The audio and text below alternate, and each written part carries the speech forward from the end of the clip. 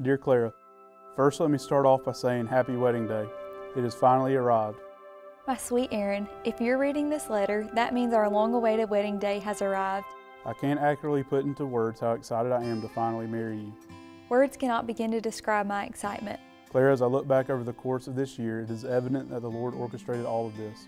We've prayed over this day, planned for this day for a very long time now. It's here.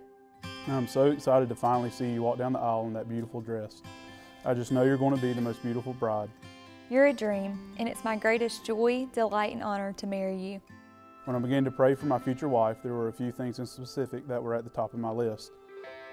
First, does she love the Lord? And Clara, that is evident, that your heart is to serve and to honor Him in all aspects of your life.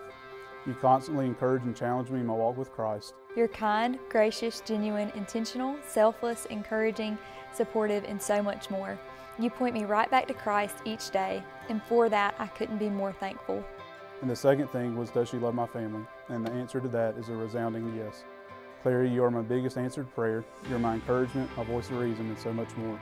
I promise to serve you, support you, encourage you, and cherish you as long as we live. I will choose you always. Praise the Lord for His divine providence and faithfulness in bringing us together. I can't wait to marry you. Now let's get married and go to the mountains. Let's get married. I love you, Claire Aaron. Murray.